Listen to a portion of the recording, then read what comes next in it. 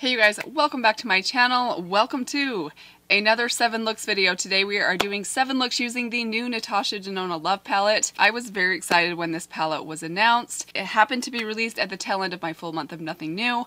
Also, I've been really into soft pinks and purples lately, but believe it or not, as large as my eyeshadow palette collection is, those aren't actually colors that I own a lot of. And as if those weren't reasons enough, I also had a $20 gift card at Beautylish. So this was a no-brainer for me, and I knew I wanted to do 7 looks with this palette. So this is how this video is going to go. We will get into the 7 looks first. Following those 7 looks, I will be sharing with you guys some details, some swatches, and most importantly, my thoughts and review on this palette so far, because I have tried out every shade inside here, many of them more than once, so I do have some thoughts on this. And be sure to stick around to the end because I feel like I need to explain myself on a couple of these looks that I maybe struggled with a little bit. And then at the very end, I'm going to share with you guys some comparison swatches because there were a few shades in here that reminded me of other shades that I own throughout my collection. So hopefully all that information will help you guys determine whether or not this is a palette that is right for you or worth your money. Quickly before we jump into the 7 looks, special welcome to any of you that are newer to my channel. I hope that you will consider subscribing. Hit the thumbs up if you enjoyed this video. And with that said, let's jump right into look number 1.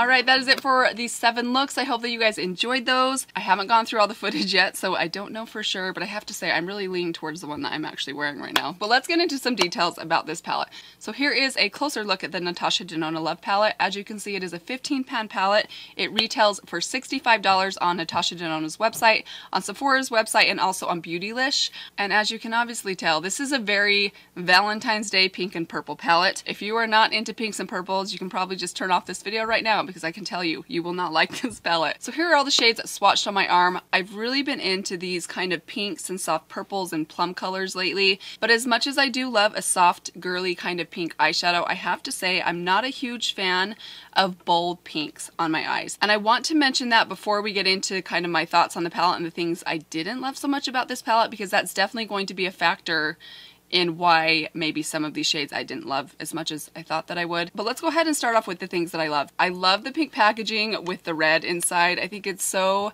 cute and very Valentine's Day, but still very high-end and luxury looking and feeling. So all the shimmers in here are a little bit different, and I absolutely love that. I actually really like that they're not all just one formula across the board. I feel like some of the mattes are a little bit different, some of the shimmers are a little bit different, some are true metallics like this silver color right here, yet some are very much a more satin finish that has a nice sprinkling of glitter throughout. It's kind of hard to tell on camera, but there's lots and lots of beautiful, very refined glitter inside this shade right here. So those are 2 that I absolutely loved. This one right here is the color Blind, and then this one right here is the color Passion. Another shade I really loved in here is this one, the shade Pure Love. It's kind of like a warm purple that has an iridescent blue shift to it. This is such a beautiful, beautiful color. I really loved this purple shade in the corner Trust. It was one of the better performing crease and transition shades inside here that was one of the easiest ones to work with. I also loved these 2 shades right here. This one, which is called Transparent, is truly that. It's one of those kind of topper shades.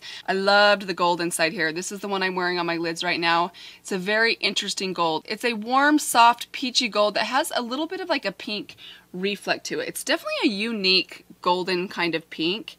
I don't think I have anything quite like this in my collection. I just love how this looks on my eyelids. It's beautiful. I love the shade right here, the shade Commitment. It's a very kind of deep, cool toned plum. It looks so beautiful, smoked into your outer corner. I'm wearing this just barely on the outer corner of the eyes. In this look, I wore it in quite a few different looks, and I loved working with that shade. It is a more satin formula, and probably my favorite shade to use in my transition was this shade right here, the color Soul.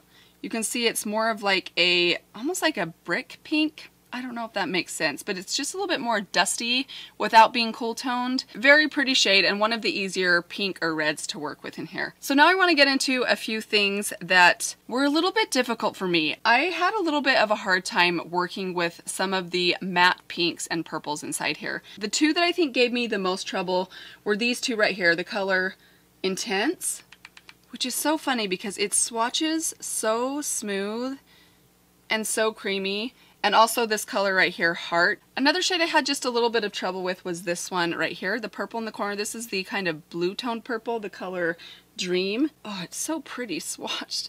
Now, keep in mind, you guys, I am not a professional makeup artist. Also, when I am working with a pink or a red or even a purple, I usually like those looks to be a little bit more soft. Here's where I found a little bit of trouble with some of these colors. It's hard to get these on your eyes in a soft way. I don't really want this color to look like this on my eyes. That's just a little bit too bold for my liking. But something this intense, when you go in with, say, a fluffy blending brush like the Morphe M504, I found when I would go in with a light layer of this and I'd kind of like blend it onto my eye, it seemed to go on a little bit more patchy. I feel like shades that are this rich and intense are better packed onto the eyelids with either more of like a flat brush or a dense brush rather than blended like into the corner or up into the crease. And that was pretty much the same thing with all 3 of these shades right here. I found them to be just a tiny bit patchy on my eyes. And what happens is if it's a little bit patchy, I have to dip back into the palette and just keep applying more and more until that patchiness goes away. And by that point, I feel like I've gotten a little more color than I initially wanted. So when I'm going for a more subdued look, it's hard to get that with colors that are this bold and intense. My last thought on this palette, as much as I love the pinks and purples in here, I would have really loved to see a traditional transition shade inside here. I feel like that just would have made these looks way easier to work with, because I just had a difficult time with my transition area in a lot of those looks because I found most of these colors were just a little bit too bold to be my first shade, and then this shade right here just didn't really show up in my transition area. I really feel like I need a little more time to play with this palette, so I don't want to say I don't enjoy this or I don't think it's good.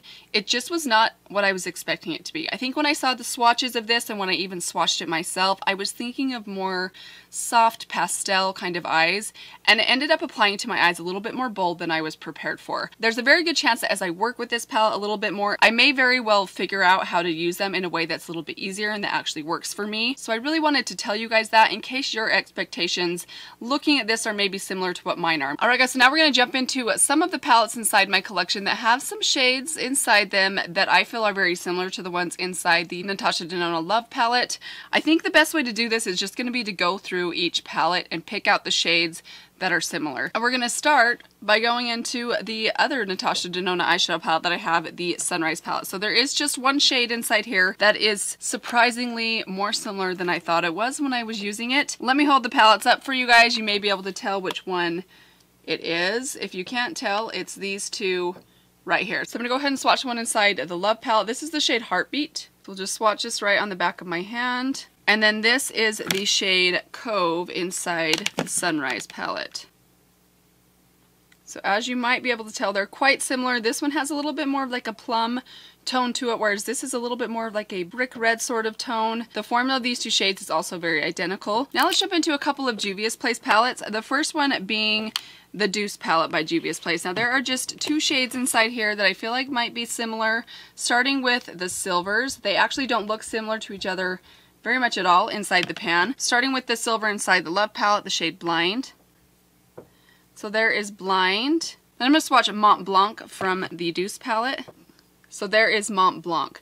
Much more similar than I thought they would be. They look very different in the pan. The Natasha Denona shade is a little bit more rich, a little bit more opaque. And I also think the Natasha Denona one, I'm not sure if you can tell, has a little bit more of a taupey sort of purple undertone to it, whereas this one is just kind of a very standard silver. Both of them are beautiful though, and I think would give you a pretty similar effect on the eyelid. I am going to leave a little bit of space right there because I do have another silver that I want to swatch in a minute. But let's move into one more shade inside here, and it's this Corner Pink right here.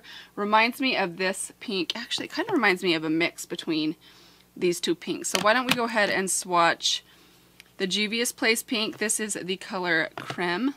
Let's swatch that one right here. Just a nice kind of bubblegum pink. And then I'm going to swatch the shade Valentine, which is the lighter pink inside the Love palette. Okay, that's very similar. Very similar. The shade Valentine is a little bit more cool toned, whereas this one is a little bit more of like a peachy warm tone pink. I will go ahead and swatch the shade Intense, which is the one right next to it, because I feel like this one actually looks more similar in the pan, but you can see it's quite a bit deeper. Now moving into the Juvia's Place Magic Mini palette, the only shade inside of here I think might be a dupe is this red right here. So I'm going to swatch this red, which is Koji, right here. And I will swatch that next to the shade Heart inside the Love palette. Okay, those are quite different. So the shade Koji is a true like orange tone red, whereas the shade Heart is a much more deep kind of raspberry red. Now let's move into the Nubian 2 palette, and there is really just one possible dupe inside here, and it's this dark shade right here. This is the shade Layla. So let's go ahead and swatch the Layla shade from Juvia's Place first. So there it is, just a deep kind of cool tone plum purple. And then let's swatch the shade Commitment from Natasha Denona. Okay, quite different actually, the swatches. I feel like they perform a little bit more similarly on the eye because this shade can be built up pretty easily and pretty intensely. So that is it for Juvia's Place. Now let's move into a couple of ColourPop palettes. First off, let's jump into the It's My Pleasure palette. Mainly this kind of shimmery shade right here, the shade Pure Love, which is kind of the iridescent purple. That shade does remind me a little bit of one of these two shades. I kind of feel like it's going to fall somewhere in the middle of these two. Let's go ahead and swatch the Natasha Denona one first. Again, this is the shade Pure Love. Now I want to swatch these two shades right here, which are the two kind of shimmery iridescent purples inside here. The first one, the darker one, is the shade Dew or Dough. So you can see this one has a little bit more of a true purple undertone, whereas this one's a little more rosy. And then right below that is the shade Earth Shine, and that one is significantly lighter, so that's definitely not a dupe.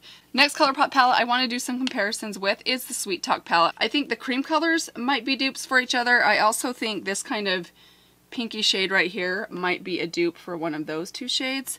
So let's give it a try. Let's start with the ColourPop shade right here. This is the shade Dream Maker. I'm feeling this one's going to be quite a bit more peach toned than truly pink toned. Let's go ahead and swatch both of these shades next to that one. I know they're not going to be dupes for each other. I can already tell just based on that first swatch. You can see this one is much more cool toned, and then this is the shade next to it, the shade Intense, which has the right depth but is much more pink tone, whereas this one is more of a peach. I do want to go ahead and swatch this corner shade right here, which is the shade Feel Free, and I'm going to swatch that next to this shade at the top, which, if you'll remember, was the shade Heartbeat right here in the center. Okay, quite similar. Okay, now I want to move into the Huda Nude Light palette. This one I thought would have more similarities in it than I think it actually does or will. I haven't swatched them yet, but just by looking at the pans I can already tell there's going to be quite a few differences. But let's go ahead and swatch this Center Purple shimmery shade up here next to the Center Purple shimmery shade in the Love palette. So again, this is the shade Pure Love from the Love palette, and then this is the Center Purple in the Nude Light palette from Huda Beauty, which, as you can see, is significantly more of a cool tone golden purple. Let's go ahead and swatch these two kind of light pinks next to each other. So this is the Matte Pink Valentine in the Natasha Denona palette, and then this is the light matte pink in the Huda palette. So those are somewhat similar. This one is a little bit lighter. And other than that, that's really where the similarities end. Now I want to move into my ABH palettes. I do have a couple ABH palettes that I think might have some similarities in them. Let's start off with the Carly Bible palette. The first shade I thought of inside here was the red, and I love this shade. It's actually one of my favorite shades inside this ABH palette. I'm going to swatch this one right here, and I'm going to swatch the color Heart, and I'm also going to swatch the color Heartbeat. Let's start off with the color Heart, which is more the bold red. As you can see, it's much more of a true bold red. Now I'm going to swatch the color Heartbeat, which is more of like a plum toned red. And that one is quite similar. But I also wanted to swatch the shimmery purple inside here. This is the color Mandala. And I want to swatch that next to this color right here, which is the color Pure Love. If you'll remember, I swatched the Huda palette next to this one. So here's the color Pure Love from the Love palette, and this is the color Mandala from the Carly Bible palette. Very different. Now let's move into the Sultry palette. The only shade inside here that I thought of is the silver, the shade Cyborg. The color blind in the Love palette reminded me a lot of Cyborg when I was first looking at the palette and swatching it. So I'm going to go back over to this hand. You'll see I left that little space right there. We're going to swatch ABH's Cyborg right next to these two shades. So if you'll remember, this shade at the top is the one from the Love palette, and there is Cyborg right there. So quite similar to each other. Now moving into the Jackie Aina palette. Surprisingly, when I opened up this palette, it reminded me the most of any palette that I've opened up. It had the most similar feel to it. This side over here, I feel like we've got some similarities. I was very surprised by that. So let's go ahead and swatch some of these. Let's start off by comparing some of the purples. We're going to go into the Natasha Denona Love palette and take the shade Trust here in the corner. I'm going to swatch that, and I want to compare that to the shade Bigwig right here. So you can see Bigwig is just a little bit more, I don't know, they're quite similar to each other. I do just feel like this one has a little bit more cool tone to it. I also want to swatch this purple right here. This is the shade Shookington. Okay, so there is Shookington. You can see it's not anything like this one, but I do want to swatch that one next to this shade from the Love palette. This is the shade Dream. This is one of the shades that I had a little bit more trouble with, and even swatching it, it's just, it feels so soft and creamy. It's a very unique formula. I wonder if this is just a formula I need to get used to using. So there it is right there. I feel like the color is very, very similar. It's just a totally different formula. This is a shimmer, whereas this one is kind of like a creamy matte. Now I want to swatch these two matte pinks right here. I feel like those are going to be pretty similar to some of the matte pinks inside the Love palette. So let's start off with this one right here, the deeper pink. It is the shade Pinker. Alright, so there's the shade Pinker, and that reminds me a lot of the shade Heartbeat. Okay, that's really similar. Wow. Those are pretty similar. Now let's go into the shade Supreme, which is this lighter matte pink. There is the shade Supreme, and that one reminds me quite, oh, it's hard to say. I feel like it could be any of these three right here.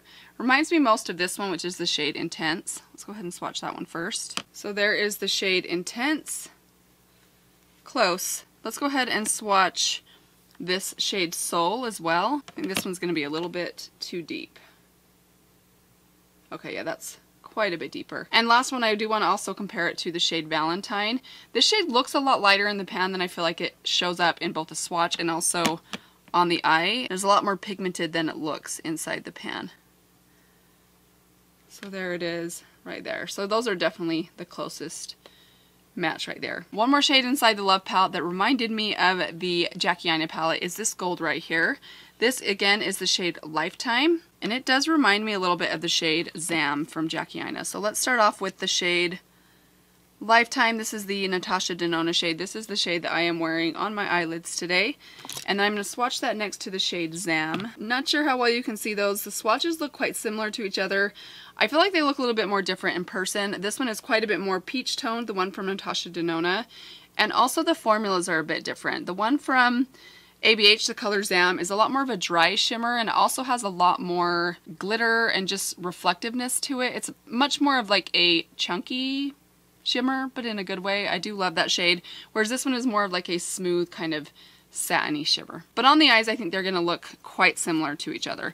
Now we're going to move on to my last possible dupe, and it is the Riviera palette from ABH. Really, the only two shades in here I think might be similar are the shimmery pink right here, the shade Palermo, and also the matte lighter pink, the shade Monte Carlo. This is the shade Palermo, and that one reminds me a little bit of the shade Passion inside here. I think this is going to be a deeper color. Okay, those are very different actually. But I do think we might have more luck with the shade Monte Carlo, which is the matte pink. So I know this is getting a little tricky to see. I'm just completely out of room, but there is the swatch from the Riviera palette. This swatch right here is the lighter pink from the Jackie Aina palette. This one is the medium toned pink right here. This one below it is the lighter toned pink, the shade right here. And then this darker one down here is the shade Soul in the corner there. So as you can see, close but not quite a dupe. I'd say it's definitely closest to that first one. That is pretty much it. Those are all the similar shades that I found inside my existing collection. I really hope that that was helpful for you guys. I do just want to finish off with a couple of final thoughts on this palette. Despite the fact that I had a little bit of trouble with a few of the shades inside here, for the most part I really enjoyed this palette, and I am excited to keep trying out some of those more difficult shades using different brushes, different techniques, and try and figure out better ways to get them to work for me, because I really kind of feel like this is a palette that maybe has a learning curve, especially if you are not into bold color. If you are into bolder pinks and purples, I think you will absolutely love this thing. Just overall, be aware, this may not be for the beginner an eyeshadow application. That is all that I have for you guys today. I hope that you guys enjoyed this video. I would love to know if any of you ended up picking up this palette, if you've tried it out yet. What are your thoughts? Let us know in the comments down below. Thank you guys so much for stopping by my channel today. I really hope that this was helpful for you guys. Hope that you enjoyed it. Be sure to subscribe if you haven't yet done that. But that is it. I hope that you guys have a good one, and I will see all of you in my next video. Bye! Oh, it's gonna be a long one, guys. From the Natasha Denona pilot. Oh my gosh.